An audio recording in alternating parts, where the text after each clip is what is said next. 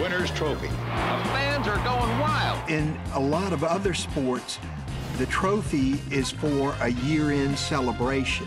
But in NASCAR, we give a trophy every week, 38 times during the season. For NASCAR drivers, the trophy is a symbol of excellence. And it's a chance to celebrate with your team.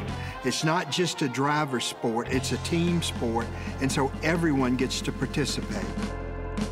From the earliest days, the trophy may have been only, 8 or 10 inches tall. As the trophies evolved, tracks figured out the importance of stamping their recognition onto the trophy, something that's memorable about the location of the track, or the event, or personalities of the track. While the prize money may be spent, it may go away. The trophy is something that'll last forever.